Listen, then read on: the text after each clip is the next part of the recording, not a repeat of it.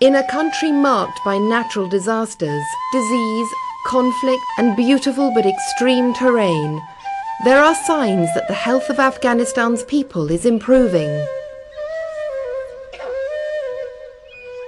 Solutions are being found to intractable problems that have plagued the health of Afghans for years, like delivering healthcare to people living long distances from hospitals and clinics, like trying to respond to the chronic shortages of trained health workers, including midwives and nurses, and like overcoming the difficulties of delivering healthcare during conflict or following a natural disaster. زه خپل صاحب د هلمند راغلی یم د ګرش د ولسوالۍ یم پوه شوې د زنبلي د کلي یم پوه شوې زه په دې د وجې رالم چې د جنګو د حیثیته موږ رالو پوه شوې لس کلنه لوکان یې وویشتله په قتل باندې په شهادت باندې ورسوله د دغه وجې د حیثیته څخه د جنګو د حیثیته څخه موږ د هغه ځایه څخه ډېر په تکلیفات باندې په پښو وو در په دره مهاجر حیثیت مو خراب در په دره نن په دغه ځای کې موږ ژوند کوو کوم ځایونه چې اوس آزاده وه هلته خاص آزاده منطقه وه هلته دا مریضي نه وه صاحب کوم مریضي چې دلته په کابل کې دا کوچنیان ته پیدا شوي هلته نه وه صاحب. More clearly needs to be done to improve health in humanitarian crises. The World Health Organization coordinates the health response to Afghanistan's humanitarian emergencies, bringing together NGOs, UN agencies and civil society to help improve the country's healthcare services. Very often, in Afghanistan, we just think about conflict.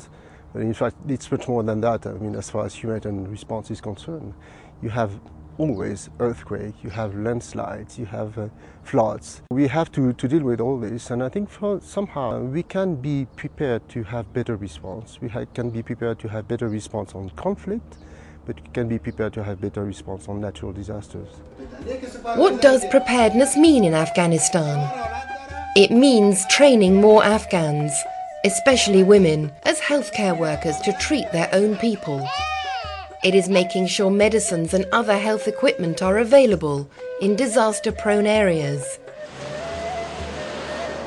More importantly, and less visible, is the need to make sure all parts of government and the humanitarian community at large have a plan that lets them work together in times of crisis to respond effectively to emergencies. In terms of how to address those challenges, we need to work very hard. We need to have better forecasting and preparedness. Those forecasting and preparedness should be at the field level, very much at the field level in the provinces as well as at the national level. Progress is already being made in some areas. A package of basic health services is being embraced in more and more parts of the country. Immunization coverage is expanding, and diseases are being controlled through a robust surveillance system before they explode into outbreaks. Trained health staff are reaching the most isolated communities by novel means, such as horseback. Women from the remotest villages and towns are being trained as midwives and saving the lives of their own people. But much more is needed if such precious gains are to be protected and fostered.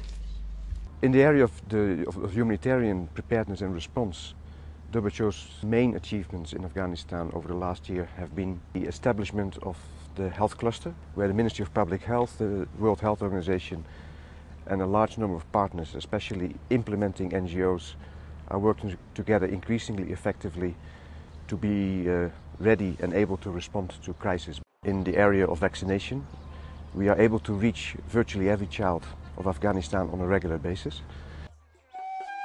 As war rages in parts of the south and great swathes of the country are vulnerable to natural disasters, better preparedness for dealing with emergency is needed more so than ever before.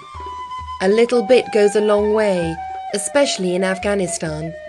We need to keep building on these hard-won successes so that the country's people receive the healthcare they deserve.